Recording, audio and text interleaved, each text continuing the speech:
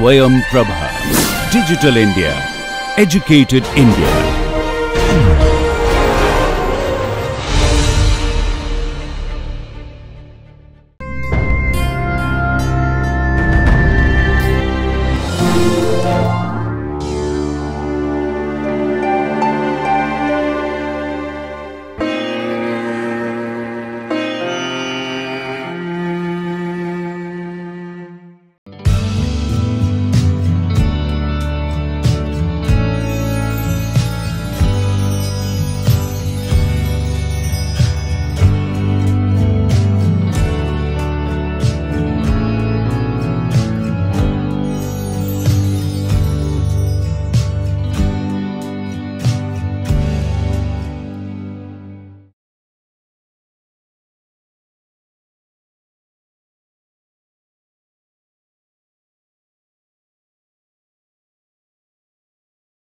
Hello and welcome. This is the third part of module 8. So, this is essentially the last part of this course. In this part of the course, we will look at mental simulation and its relationship with language. So far, we have seen language in its various facets in structure as well as in processing, and how various kinds of dynamic relationships actually play out while we process language and so on. So, today we will look at mental simulation. Now, what is mental simulation? Mental simulation refers to reconstructing, recreating a kind of an event or an object or an understanding of an event and so on. So, once we have encountered a situation in life that gets represented in the mind in terms of the various modalities that are part of it, and then this is something we have looked at through image schema and its ramifications. Now, what happens when we face similar situations again, either directly or indirectly, that same experience gets recreated, and that is how we try to understand or we do understand those events. So, that is simulation, that is mental simulation. We simulate a particular scenario, and so this is what we will look at in this part. So, the structure of the lecture is like this. So, first we will see the position of mental simulation in terms of cognition, and then we will look at various experimental studies, various evidence that we have gathered so far, and how they what is the relationship of those evidence with the theoretical standpoint. And then, because this is the last part of the course, we will also summarize the entire course. Let us go back a little bit and let us refresh our memory a bit. We started this course with the question as to what is cognition, and then we discussed various theories in terms of what constitutes cognition. So, in one of the most important and in fact, the most dominant theories of cognition talked about a kind of an abstract amodal kind of an interpretation of cognition. So, this particular theoretical point says that human mind manipulates abstract, arbitrary and amodal symbols, and this combination of manipulation and symbolic representation is what is the basic understanding of what cognition is. One of the most important aspects of this theory is that the mind has symbols which are abstract, arbitrary and essentially amodal. This we have discussed in the first part of the course. So, and as a result of this, since the mind stores various kinds of symbols, and then depending on the kind of action necessary, that there is a manipulation and various kinds of combination of manipulations, and that ultimately results in what we call cognition. So, that is basically the early view of what is called the disembodied cognition.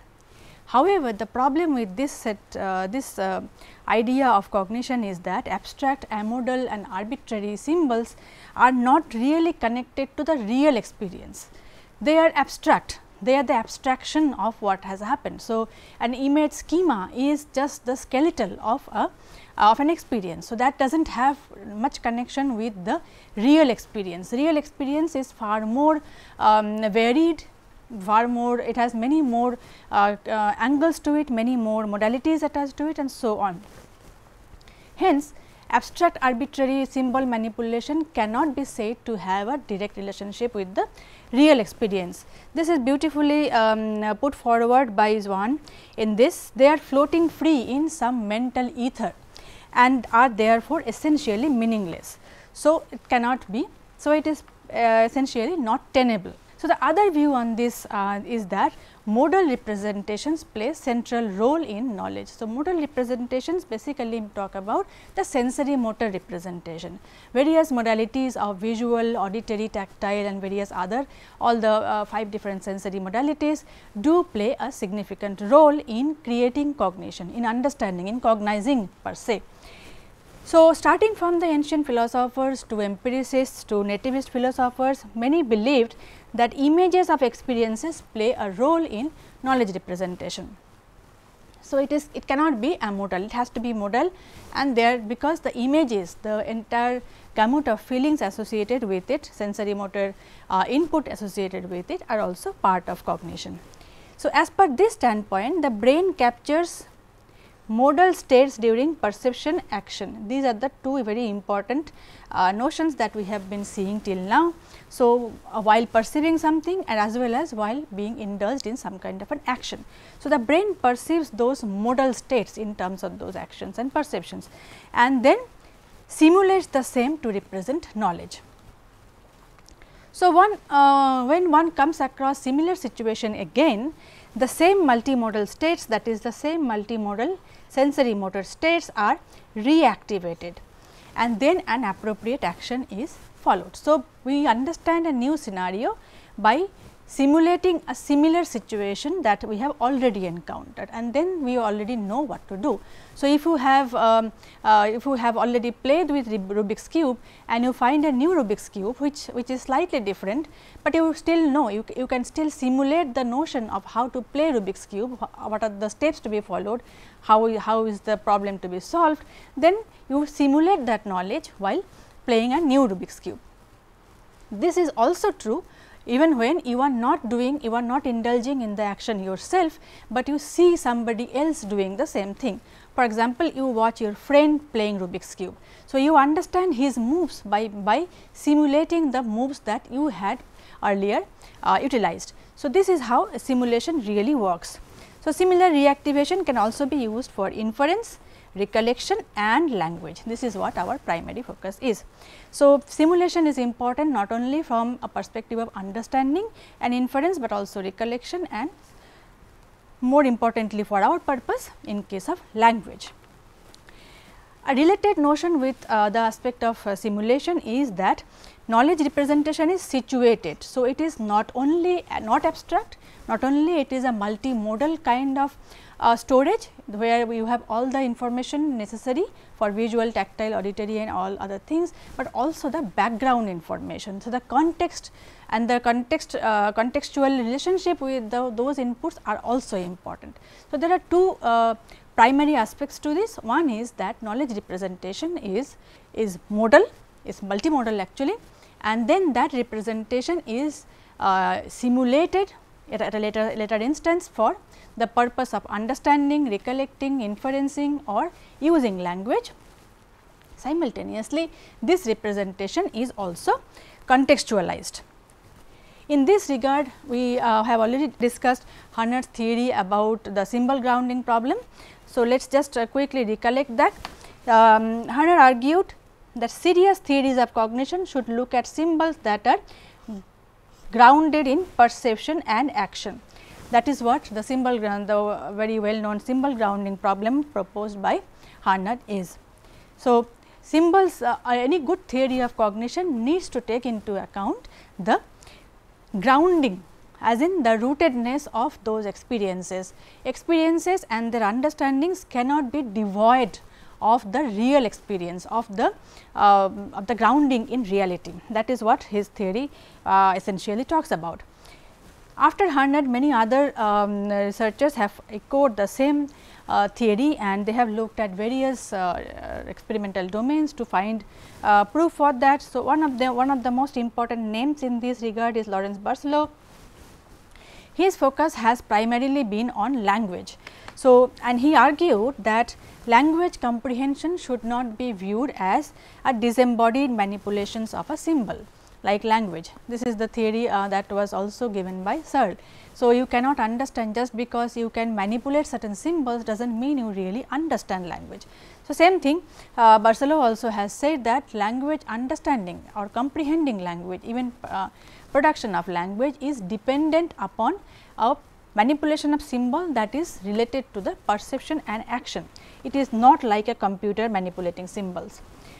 So, after Hernard and Barcelow's theories, a lot of studies have taken place a couple of decades now, and there have been studies from both psychology and neuroscience as well as linguistics that have strengthened this domain. So, what does Barcelow really mean? How does it really work that comprehenders need to activate or simulate the real life scenario of a situation?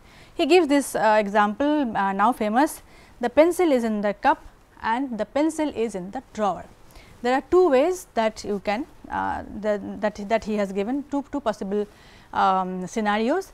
One is the pencil is in the cup and the other is pencil in the drawer. So, when you read the first sentence, the pencil is in the cup, you look at this, you think of pencils in this way, that this is how the pencils are arranged. Pencils in the drawer, this is how you in some manipulation of this kind of. So, basically the difference between these two is that the pencil remains the same. However, in the first case the pencil is in vertical position, in the second it is in the horizontal position. As per Barcelow, this particular part of the information about the orientation of the pencil is an integral part of us comprehending the two sentences differently. We perfectly understand this sentence because we know what it is, what it refers to, similarly what it refers to, and this understanding is takes into account the relative orientation of the pencil. This is what basically Barcelow talks about. So, he argued that a pencil's orientation as well as other spatial details should be an automatic byproduct of a mental simulation. If you understand the sentence pencils are in the box or in the cup, you automatically are able to simulate the orientation of the pencils. This is what he says. So, understanding language and in terms of mental simulation, what are the main important factors? One is language comprehenders construct mental simulations of the content of the utterances. Remember, we have always focused in this course on the meaning part of it, on the conceptualization aspect of language, not so much on the structural part of it. So, here also he talks about the mental simulation of the content of the utterance, not necessarily how the sentence syntax was formed. So, language is understood through sensory motor simulations of the actions and events being described. Just as I just mentioned that we understand. So, he was playing football, the playing football and the event that you are talking about is understood perfectly fine by anybody who listens to the sentence, because we are capable of simulating the same experience. So, that is what basically talks about, that actions and events all are getting simulated as we listen. So, data from various behavioral experiments as well as brain imaging studies have found proof for this assertion. Now, what are these? Mental simulation is not a homogeneous entity, it has various finer nuances within it. So, some of these finer perceptual details include motion, shape, orientation, distance and location and so on and so forth. So, when you are simulating an event or simulating even an object, simple object, that object may have its orientation, it has its shape, similarly it has a location, close or far, and this kind of locations and so on. So, these are the finer aspects of a particular scenario that could be simulated, that have been looked at through various experimental paradigms. In this backdrop, the idea of an immersed experiencer has been given by researchers.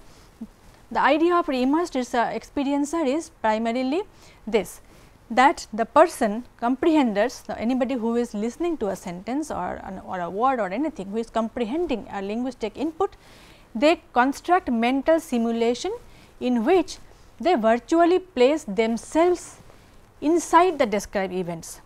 For example, if you are reading a story or even imagine yourself watching a movie, any movie. The reason why we empathize with the characters in a movie is because we almost consider ourselves transported into the scene. Similarly, for stories, when we are reading about reading a story, we given the descriptions of the surroundings of the protagonists, we can almost consider ourselves as part of the scene, as part of the event. So, that is what is the idea about immersed experiencer. So, when we are comprehending, we are taking the we are considering ourselves inside the event, described event, as a result of which we can be called immersed experiencers. So, the person, the comprehender is immersed in that experience.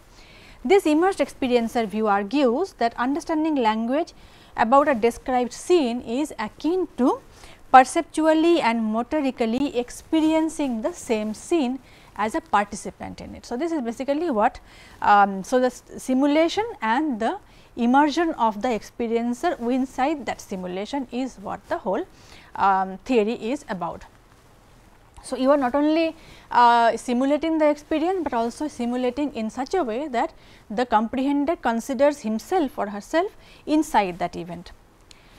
Of course, there are various facets to it we will see, which this is also modulated depending on the linguistic input. So, as a result of that immersion, objects mentioned in the sentences should be, in this view, mentally simulated as having perceptual properties reflecting the viewpoint of someone immersed in the scene would take, reflecting for instance angle, distance and so on. So, if the protagonist in a scene is facing the sea, let us say, so then the reader of the story also is considering himself facing the sea.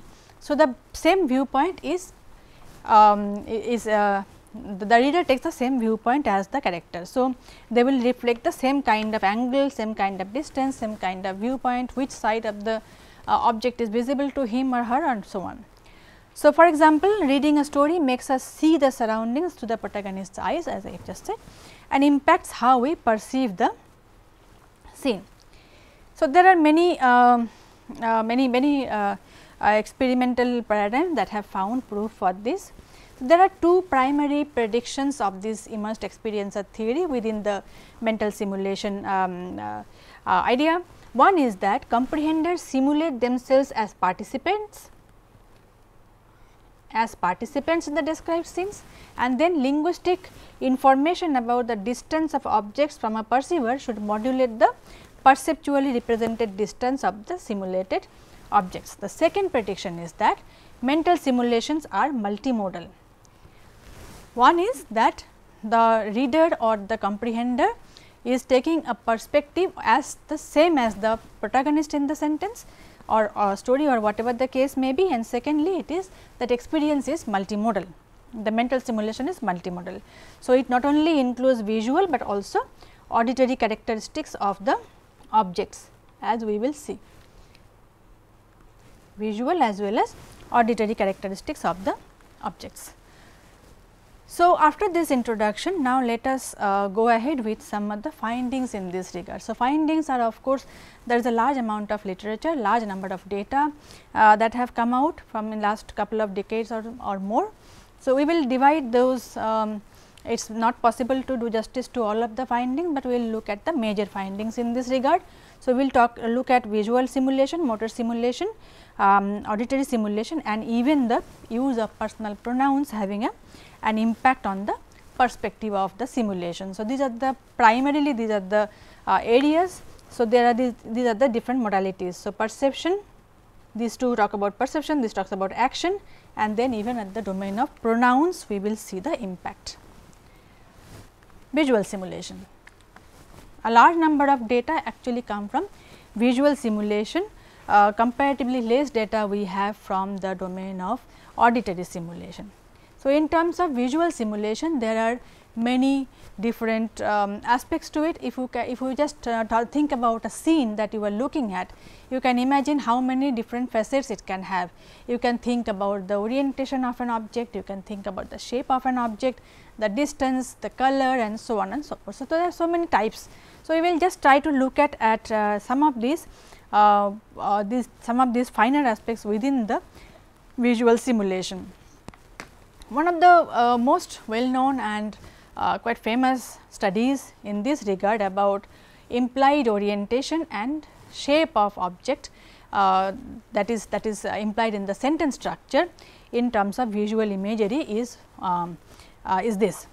Basically, what this do is, this study's primary focus was on trying to find out if the sentence can modulate your simulation. So, the way a sentence is projected, the way a sentence is created, does it have an impact on the way we actually visualize that particular object? That was the idea. If so, then we will see some interaction between these two things. So, the study went like this. So, they had a sentence and image matching task. Sentences were like this.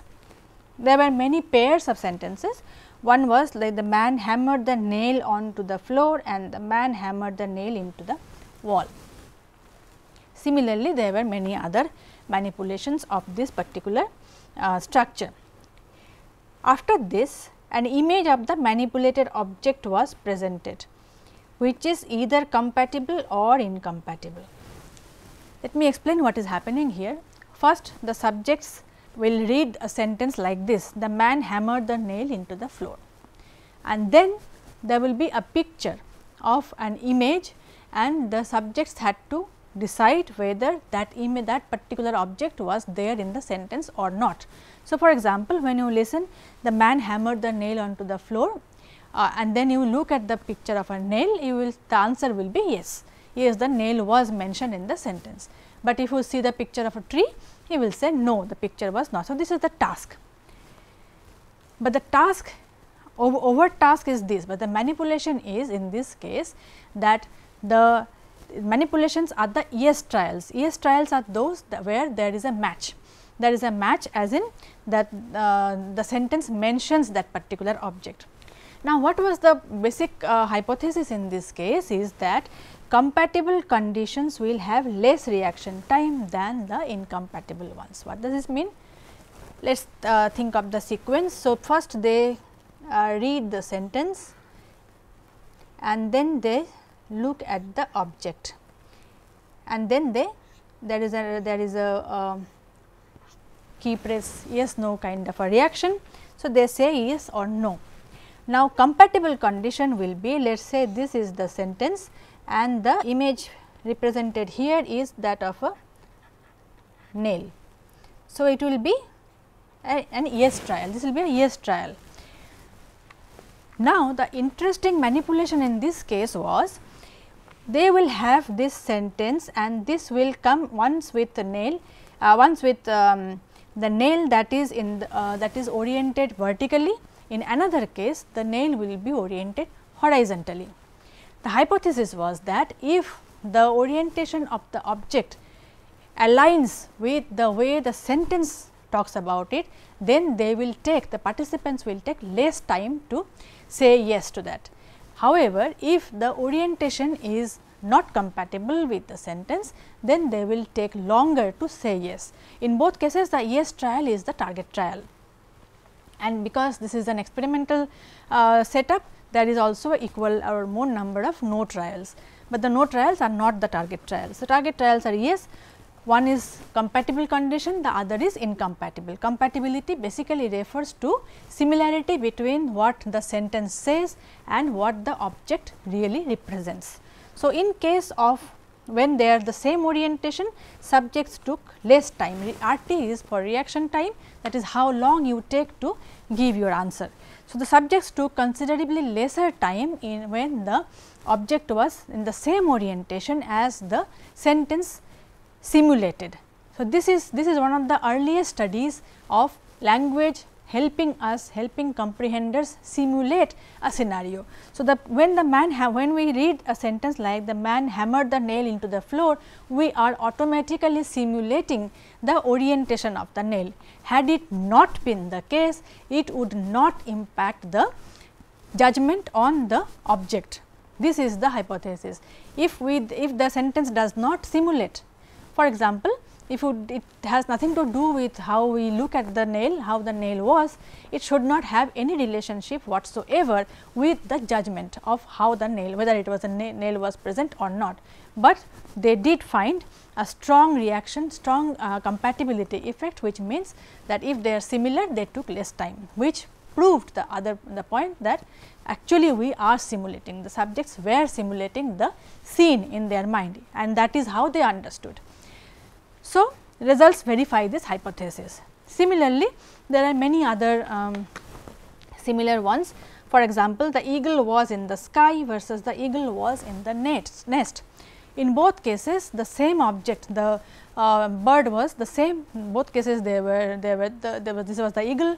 But in one case, when you say that the eagle is in the sky, you already imagine the eagle with the wings spread. In the other case, the eagle in the nest will have the wings drawn in, and then you show them the picture of eagles in different either with the wings open or closed, and there will be the same kind of reaction time differences were found. So, participants in each of these sentence picture matching tasks were asked to just see the object. They were not asked to do anything else, just look at the object and then say whether it was there in the sentence or not. So, even when you are not actively helping them simulate, we are still simulating. This is what the major point of this line of research is. So, language mediates simulation. By simply changing one part of the sentence, we can simulate an entirely different scenario, and the fact that we do simulate is reflected in this kind of findings. So, in this case also the critical manipulations were yes trials, match and mismatch were in terms of shape and orientation. There are many other studies also in the same line, which all found the same kind of answer. So, basically first the sentence comes and then the object matching, object which has to be matched comes. So, it is a sequential trial, it is one thing follows after another. So, the prime and then the target. Yet another domain of research within visual simulation is the condition of visibility, whether it is clearly visible or not clearly visible and so on. A very interesting study by Swayam and his group demonstrated that language comprehenders mentally simulate the visibility conditions of a described scene. So, it is not only the orientation or the shape of the object, but also the visibility condition, which means even a finer detail about the object is simulated. So, for example, they use sentences like through the fogged goggles the skier could hardly identify the moose, and there were many other sentences like this, and what they found was participant responded more quickly to a blurred image than to a high resolution image of the mentioned entity. You see, it is a very significant finding in the sense that the sentence says that the skier could not see, because his goggles were fogged, he could not see the moose clearly. If the comprehender, if the reader or the hearer of the sentence is not putting himself in the skier's shoes, there should be no difference in him identifying. In fact, the high resolution image should be easier to identify than a blurred image. However, the reverse happened. Reverse happened after reading a sentence that talks about a blurred image. The participants actually found the blurred image far more quickly. They responded far more quickly to a blurred image. This is what is a proof of simulation. Similarly, yet another important group, and they studied that the experiment what they did was their experiment explored knowledge retrieval during use of words to think of an object. So far we have seen about shape, orientation as well as visibility, how clearly visible or not clearly visible the object is. In this case, they talk about, they say if thinking of a word makes you simulate the whole thing. because conceptual knowledge is rooted in perceptual and action based representations. So, one such aspect of knowledge is the spatial information, as that is something very, very important. That information is extremely important for us to help to decide how to interact with an object, how far it is, how closely you can see the thing, and what are the other such aspects of the scene. So, they did a inside versus outside perspective study and its role on object recognition. They used sentences like this. There were three perspectives, one is inside, one is outside, and one is a mixed perspective. Inside perspective use sentences like this: you are eating in a restaurant. So, what is happening here is you are eating in a restaurant automatically simulates a scenario where you are inside that scene. Outside perspective, you are waiting outside a restaurant, and then mixed perspective they have used, we are walking toward and entering a restaurant. So, this is a mixed perspective. What was the task? Task was to identify if the probe word, that is the target word for us, is a part of the object. So, is table a part of restaurant, is sign a part of restaurant, and so on. So, first the sentence that basically creates a scene in which the subject is either inside or outside of the scene, and then they have to simply decide if the probe word is part of that. The prediction was, if linguistically described perspectives affect the availability of conceptual information, then there should be a perspective, that is outside versus inside, and part location interaction. So, if the object, if the way linguistically the scene is described has an impact on how you retrieve information about that particular object, then we will see an interaction. So, by putting you inside the restaurant, does it make you look closely, does it create a closer interaction between the subject and the objects inside that scene, or does it have no impact? This is what they tried to find out simply by using sentences in different ways. Nothing is, there was no other the task given to participant was simply to say, okay, you read this sentence and then you see the word and you tell us whether this object was, this word is part of that object or not. The result showed effect of perspective on the availability of conceptual knowledge. So, if you have read a sentence, you are eating in a restaurant and then you are given a word like table, you are quicker to identify. However, if you are eating inside a restaurant and the probe word is a sign, then there is a inhibition, there is a longer time that you take. So, by this they have proved, that the way linguistically mediated conceptual information is simulated, it affects the way you perceive words and their connections. Similarly, there is yet another interesting study in this regard, Houghton and Rapp. They look at shift in accessibility as a result of occlusion in the narrative. So, when what is occlusion? Occlusion is coming in front of or creating a distraction, occluding the view. So, you could see something and then something comes in between the viewer and the object and you can no longer see it clearly. So, if that kind of a scenario happens in the narrative, how does it impact the identification of the object? This is how the idea, this is what the question that they asked. So, the perceptual availability is the question here. Perceptual availability hypothesis talks about if the object is perceptually available to the protagonist, the reader will readily identify. So, this is again taking us back to the experiencer, immersed experiencer. So, if a particular object is perceptually available to the story, the characters in the story, then the reader also will have the same kind of understanding. They created stories. This particular experiment was carried out by using stories where the subjects read the story line by line. So, these are the 5 till here the story goes like this. So, Russ was in the hospital recovering from minor surgery. In the bed next to him was an older man named Marty. A television was attached to the ceiling between them. At Marty's side was a tall vase of flowers. Till here the story goes like this, and then it takes 2 turns. One is called the blocked version, blocked story, the other is the unblocked story. There are 2 types of continuation. So, the story had two parts. Till the fifth sentence, Russ's friends had only given him a get well card. So, this till here it is the same story, and then there are two types. One is the block story continuation, where a nurse came in and drew the curtain around. A nurse came in and attached a monitor to Marty's bed. Right? There is a problem here. This is the second sentence. This should be the one. A nurse came in, and basically the nurse comes in and puts a curtain around, and then because she needs to take some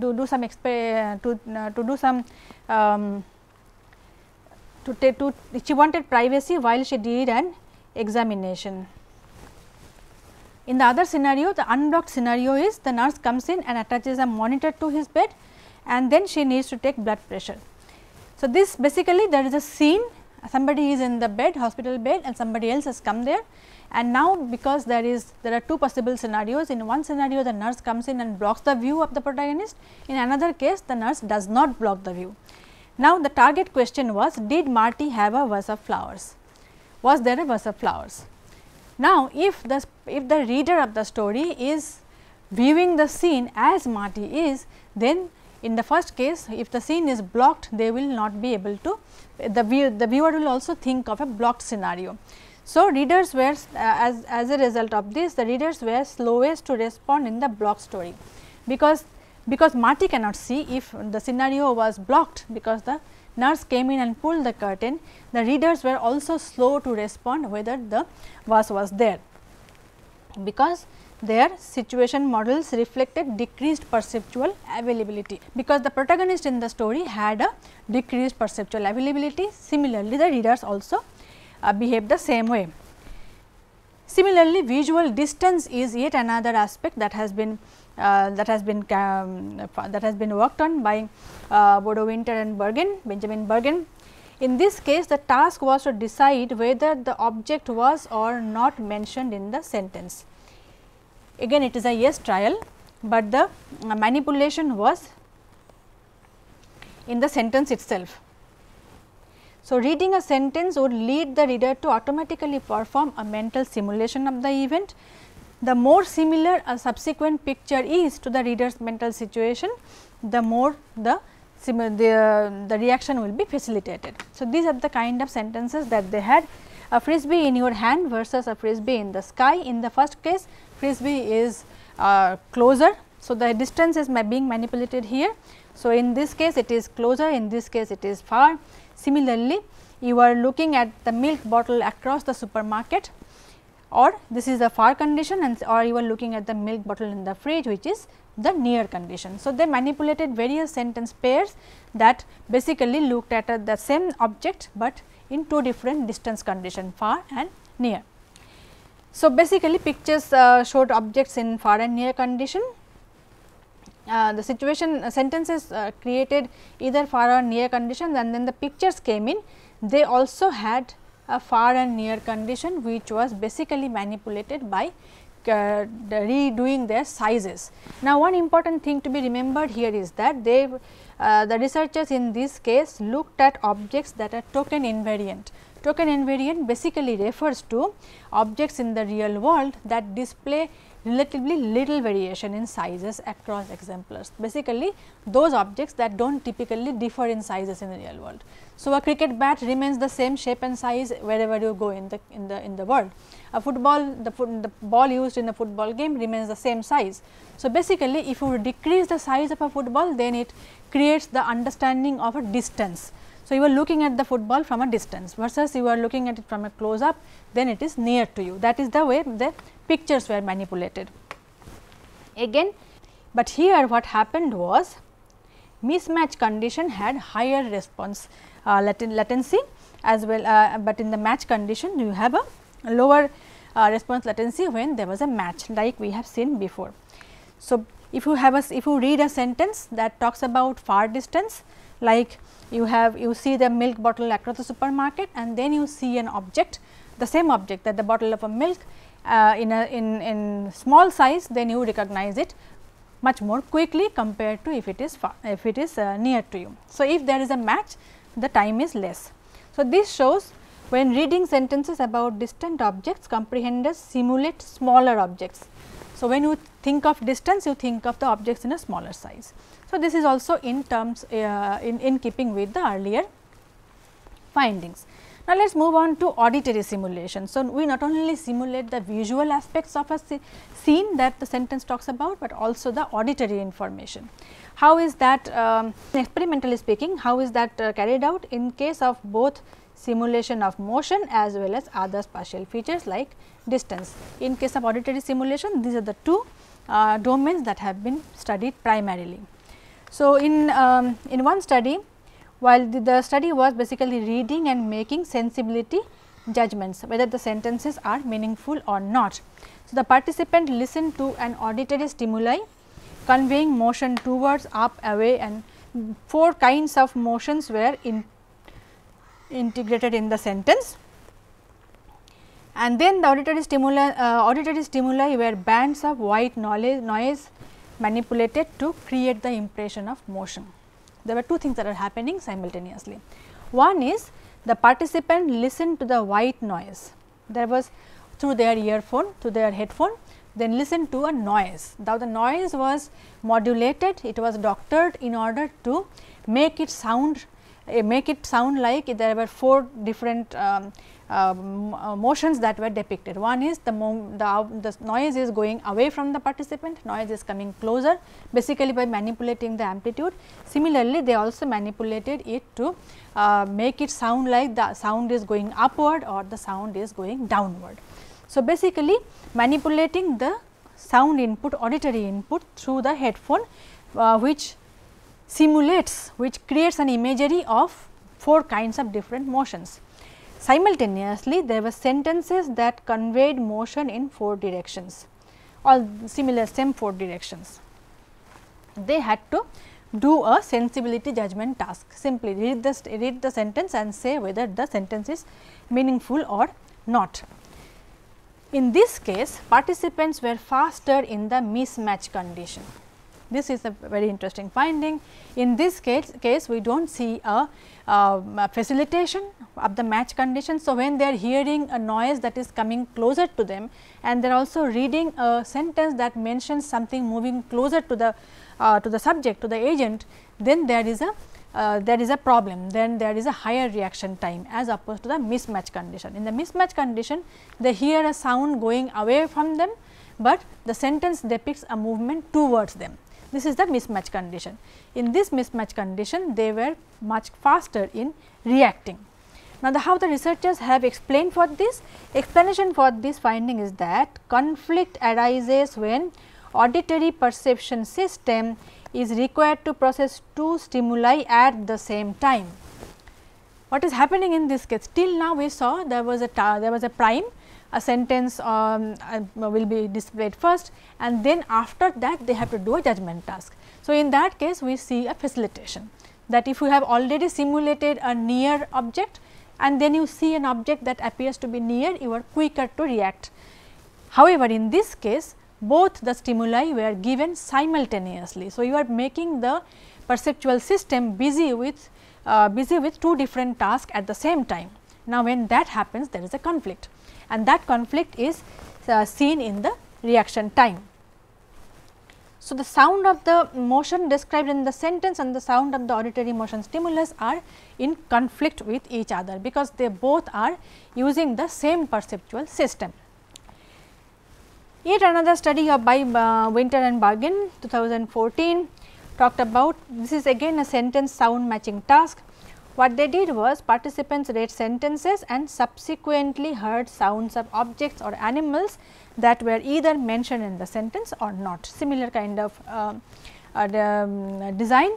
So, the participants' task was to verify whether the sound they heard was of an entity in the mentioned in the sentence, just like the picture and sentence matching task before.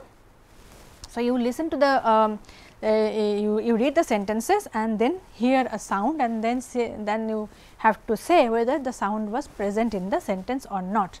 Manipulations, again the same kind of manipulation. Sentence mentioned 2 kinds of distances.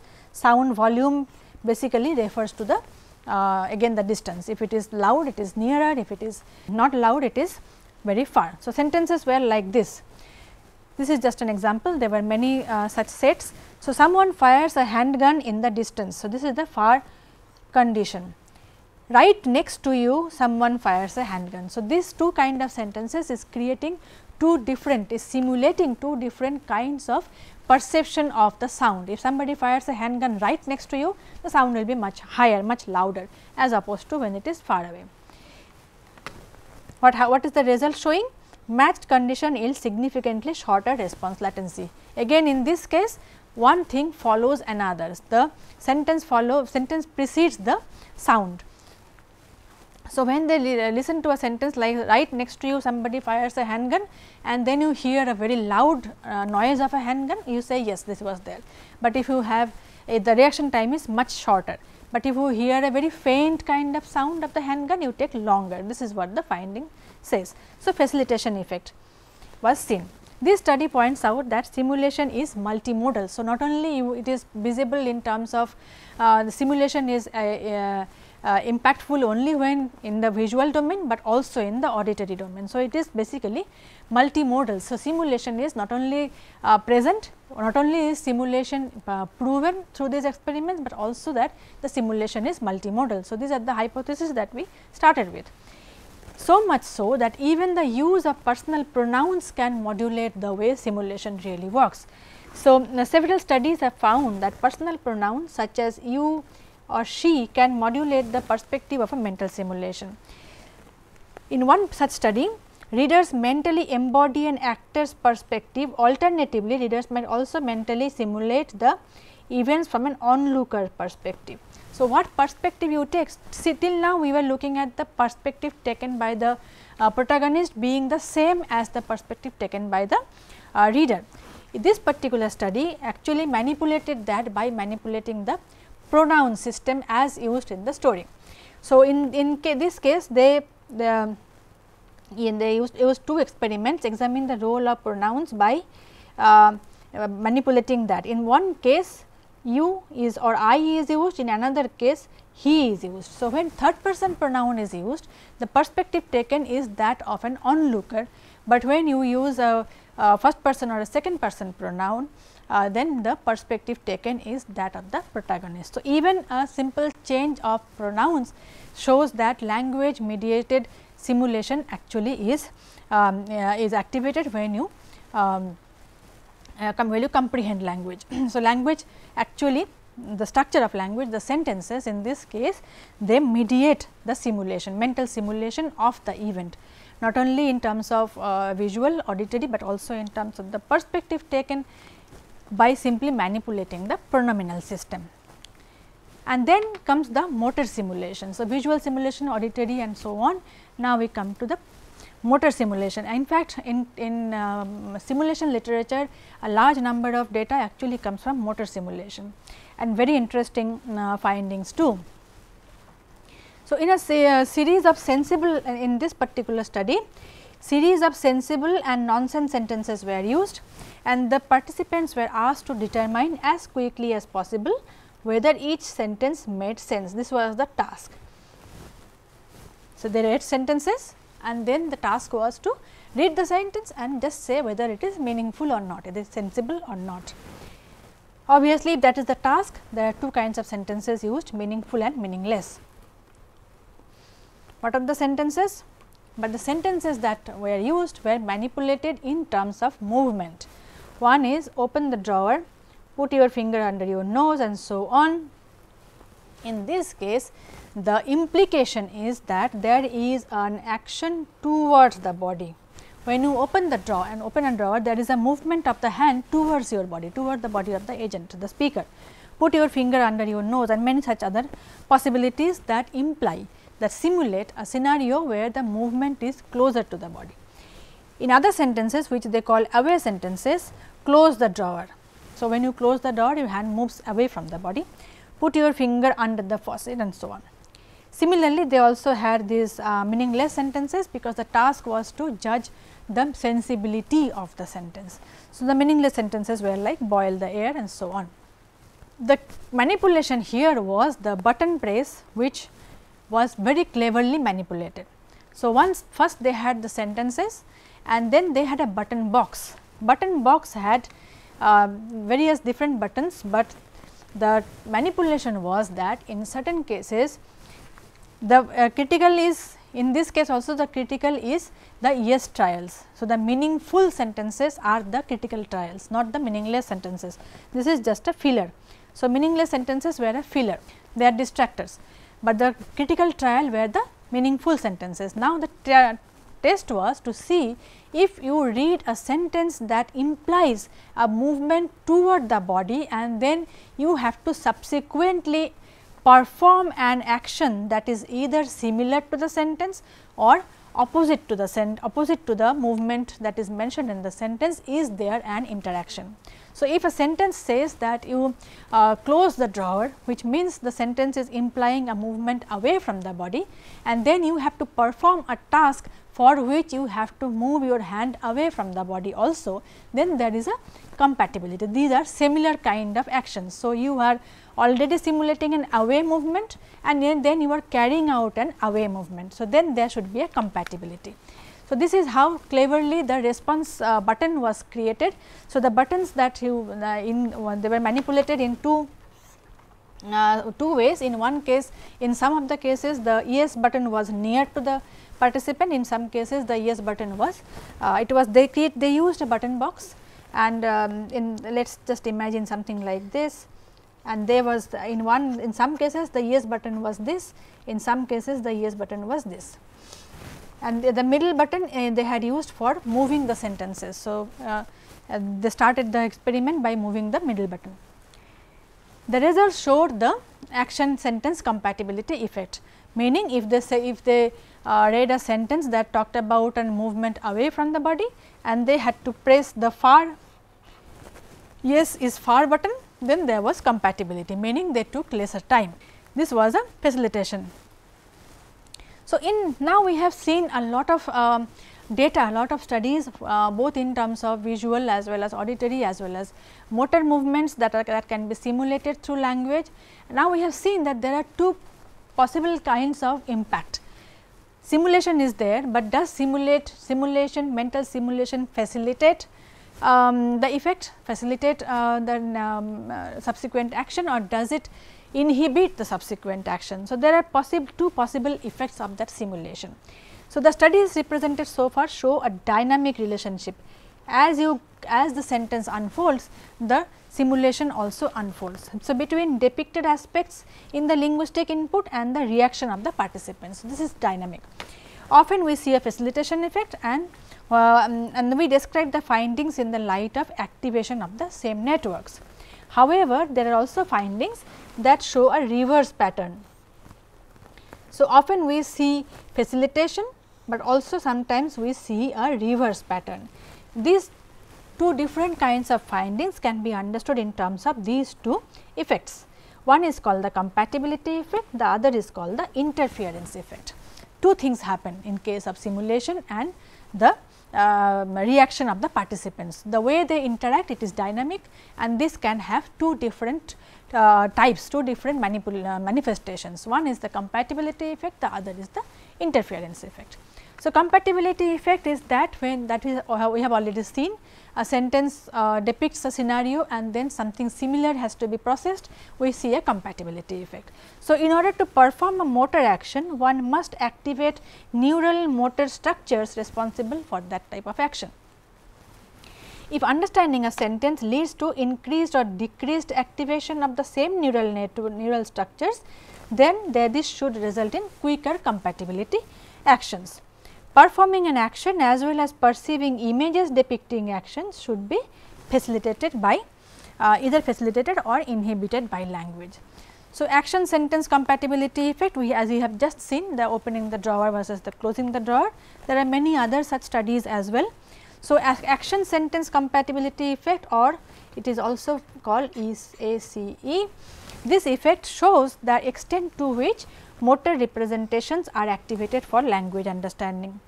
The main idea behind this is that if language understanders perform motor imagery, using neural structure dedicated to motor control, then understanding sentences which actually facilitate, that we have already seen. So, this is the explanation for that. Why do we see the compatibility effect? Because reading a sentence, understanding a sentence has already activated the motor perceptual domains in the neural networks in the brain, that is already active. So, subsequently if we have to perform an action, it shows compatibility effect. So, similar studies were there in another study. So, there is sentences are like this: Andy handed you the pizza, you handed Andy the pizza. So, in two cases the movement of the hand with respect to the body is opposite. Similarly, they just like the drawer example, we have also they had equal number of meaningless sentence, similar kind of study, because it was a sensibility judgment, and we see compatibility effect just like the previous study. So, what is basically happening is that understanding language depicting an imagery or action activates the neural structure. The opposite also happens. When does it happen? This is how opposite of intercompatibility effect works out. This is also, however, this is closely related to the compatibility effect. This is not something different, it is not a separate function at all. This is the same part of the same process, but the crucial difference is that this is the crucial difference. The same neural structures are required to do various tasks at the same time. When we have that prime sentence first and then the target object follows, there is a facilitation. However, if you are making the same neural structure busy at the same time for doing two different things, then you see interference. Either way, it proves the fact that you are simulating, perceivers or comprehenders simulate the scenario, and as a result of which the neural network is active at that time processing exactly that.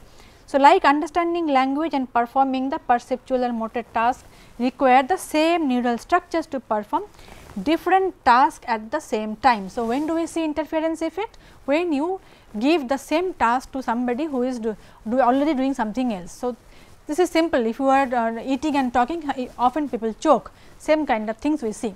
So, if you are making the neural network do the same at the same time, you are making them do two different things, we will see interference. Interference effect again has been seen in various domains. One of the most interesting is the domain of visual interference effect. The study of visual interference actually goes back a long way. Perky effect was seen in 1910 probably. So, what is Perky effect? Perky effect shows that in her experiment she showed that visual imagery affects visual perception. So, while you are imagining something and there is simultaneously the object present in the screen, you will think you are still imagining. This is what Perky's finding was. So, the experiment was like this: the participants and subjects were asked to imagine something while staring at the blank screen, that was presented in front of the participants. So, they were told to imagine a leaf or a banana or something. As the participant is busy imagining, looking at the blank screen, the object that they have been asked to visualize is actually projected on the screen. Gradually, first under the threshold of perception, and gradually it gets higher resolution and becomes more and more clear. However, the interesting aspect of this is that the participant thinks, even when the object is clearly visible in the screen, he or she thinks that he or she is still imagining the object. So, this is what the famous Perky effect is. Visual imagery can affect visual perception. This is the same paradigm that has been utilized in many subsequent research experiments. Many permutations were later on carried out. So, these findings show that perceptual system, in particular the visual system, consciously engaged in the process of natural language processing. In this regard, there is a rather famous study by Richardson et al. In 2001. What they showed was processing language about concrete or abstract motion along different trajectories in the visual field. Now, we can talk about visual imagery that a sentence depicts. So, the frisbee is in the sky, frisbee in the hand, and so on. But you can also depict notion both in terms of a concrete sentence as well as in terms of an abstract sentence. You can actually depict kind of a motion. For example, sentences like the poacher hunts the deer or the sheep sinks in the ocean. Sentences like these simulate a scenario that has an orientation, that has a movement across either on the horizontal plane or on the vertical plane. So, what they do is that the sentences that creates abstract motions along different trajectories in the visual field. Sentences were given, subjects heard sentences whose content had implied visual characteristics. So, they hear these sentences. While you hear this sentence, the simulation will help you imagine. So, there is a visual imagery already accompanying the understanding of the sentence, and immediately they had to do a task. The task was like this. So, first they hear the sentence and immediately after that they had to do a judgment task, that whether the object on the screen is a square or a circle. This was the simple task. There is no connection whatsoever between the sentence or on with the image on the surface, but the manipulation here is very crucial. So, in one case the poacher hunts the deer, this implies a horizontal, arrows move like this, arrows do not typically arrows do not go in the vertical scenario, vertical orientation. Now, if you have heard this sentence and then subsequently you have to do a judgment task, you have to do a identification task whether it is a circle or a square. Now, the crucial manipulation was that if you have heard the sentence of poacher hunting a deer and then these two objects appear on the horizontal plane, they will take more time to for the judgment. If you have this kind of orientation after the sentence, then time taken will be less, and this is exactly what they found. So, in a sentence like offended, even abstract notions like offense, offended, lifted, so on and so forth also simulate kind of a movement either on the horizontal or on the vertical plane. And then subsequently immediately after that, if they are required to utilize the same visual field for a different task, then there is an interference effect that is seen. Similar kind of interference we also see in terms of motor activities, motor interference effect. This is in case of cross modal methodology. This is a rather well known very famous study by Benjamin Bergen, and he has done many versions of this. This is a image verb matching pair as similar. So, there are different kinds of possibilities. So, there are stick figures doing various things, three kinds of and they call it affector. They use different kinds of affector, hands, legs and mouth, and there are pairs. There is one image and then there is an word, that is a verb. The task was to say whether there is a match. So, this is a match scenario, this is a match scenario. For example, the character is hopping. So, if you see a character hopping and then you see the word hop, it will be an yes answer, but the critical answers were actually the no answers. The mismatch was the main target here. So, they had two different kinds of mismatch condition. One is the same affector is being used, but they do a different task. So, in this picture is showing hopping, but the word says punt.